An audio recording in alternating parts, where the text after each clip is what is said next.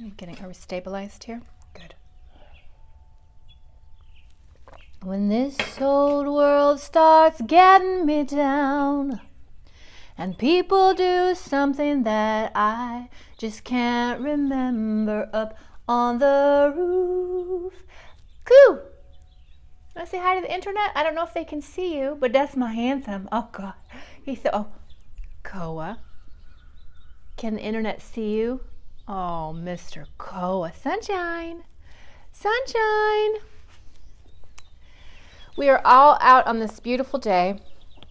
We are not up on a roof, but I wanted to get up here today just to talk to you a little bit about something kind of controversial. But before that, I just want to ask, if you have not subscribed to my channel, what are you waiting for? I don't get it. Drop down, hit that subscribe button, and let's stay connected. This is a spiritual channel in which we talk about things like frequency, vibration, manifestation, miracles, shifting your life. It's all good, and I'd love to stay connected with you. To that end, I also want to thank all my supporters, all my subscribers, all my friends, all my patrons. You guys, ET Phone Home, I love you very much. I also want you guys to know that at the end of this month, I have a class called Channeling Angels, 2-day online workshop. Love to have you there. Link in the description. Check it out. But let's get into talking about some pot, some marijuana, some marijuana. Oh my God, the marijuana. What does Crystal think about the marijuana? Well, I think that marijuana is potentially miraculous. I don't use marijuana. Texas government. I live in Texas, and we're not progressive here. They don't even allow medicinal marijuana, which I think is shameful. But either way, I don't take marijuana. I lived in Colorado before this, and oh, you better believe I tried some of the marijuana. I tried the edibles, but see, I'm an old gal. The marijuana that these kids out here are slanging, these dispensaries are selling, it's not the same marijuana as I grew up with. No. I mean, back in my day, you could smoke a joint and it would not be that big of a deal. Now, you smoke a joint and you are tripping balls. Now, you take an edible and it's 3 days later and you're calling the cops on yourself for somebody to come and help you out of your crazy, crazy space. It's like acid, really. It's very, very strong. And so I'm not into it. I don't like feeling out of control of my faculties. However, I will say that there is a use, certainly a shamanic use, for marijuana, because unlike alcohol, which kind of shuts us down and certainly kind of closes the pineal down, marijuana expands us.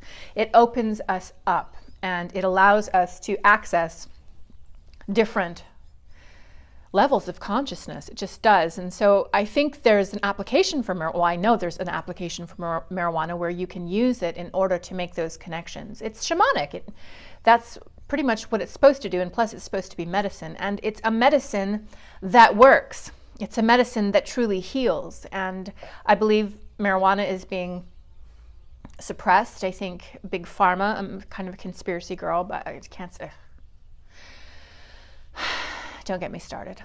Big Pharma and their position on marijuana, they can't patent it. And so, of course, they would rather that we not have it, I believe. And the government, the federal government, trying to make states bow to the will of the federal government is going to become an issue because these states are making a lot of money selling pot. I don't get it. Why doesn't Texas do the same thing? You could make a lot of money. You want to pay for your schools. You want to do all this stuff. You want the infrastructure, although we got a lot of money here in Texas. But if you want even more to do all these things, well, shoot, get some dispensaries up in here and get some marijuana to the people. There's nothing wrong with marijuana. Of course, like any substance, even if it's Doritos, if you find yourself dependent on it or using it over much, well, then we have a problem. Everything in moderation, and that is the way it ought to be. I knew a person who, from the moment she woke up, she was hitting that bong. I could hear it, that bong water slurping in the other room. And all throughout the day, truly dozens of times in one day, she'd be hitting the bong, smoking a joint. she'd need that bong, she'd need that weed just to go to sleep. Like, it had become so entrenched in her brain, it had become so entrenched in just her habits that she really couldn't live without it. She can't really even travel because she doesn't know where she's going to get it when she travels. And so it's really affecting her life, and that's not what it's supposed to do. You know, medicine can help us and medicine should help us, but when we become dependent on it and when we become so altered that we don't even know we're altered, that we're perpetually high and I don't even know who you actually are or what your personality looks like, well, now that might be a problem, and that's not what marijuana is for. I don't think so. I don't mean to be judgmental, but I just don't think we should have substances in our body altering us from how we truly are when we're clear, just for the sake of feeling more comfortable being altered. No, I think we have to find ways to be clear, but I think we can use marijuana to expand. I do. I think it is a spiritual plant. I think peyote is a spiritual plant. I think ayahuasca is a spiritual plant. I think DMT sounds really interesting. They say with DMT that when you're ready for it, it'll find you. Well, honey, I'm ready for it. Would you find me? I would love to check out DMT, mescaline. I've never done anything. It's hard to believe. I'm from Hawaii. That's where pot was born.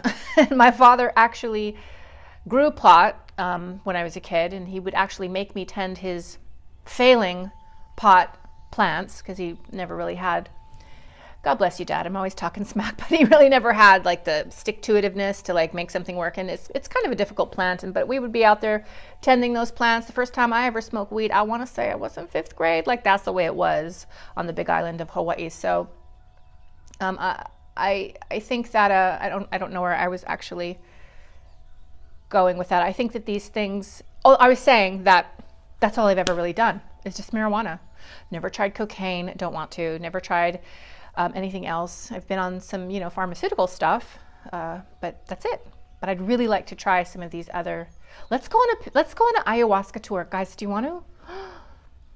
I would love that. I would love to go for like a week and just go into one of those huts with those guides and just take ayahuasca. I mean, I'm afraid I'd poop on myself and get all crazy, but I'm willing to risk it if you are. I'd love to do that. So that's like definitely boop in my future. Marijuana is good. Marijuana heals. Marijuana opens. Marijuana was meant to be medicinal and shamanic. There's nothing wrong with it. And people who think that it's bad or it's a drug, expand your mind, people. We're not in 1950s. If it's helping people, it's good, and it's helping people. It's curing people of cancer. It's helping alleviate symptoms of illnesses. It's helping people with pain. It's also helping people connect to higher consciousness and energy. And that sounds good to me. And I'm all about it. And I wish Texas would get with the program. Damn, for such a sovereign state, you think we'd think outside of the box. And you know these good old boys are smoking joints. Pfft, totally. They're out here smoking joints all day long. All right, on that note, that's how I feel about marijuana. Sunny, do you want to say peace out?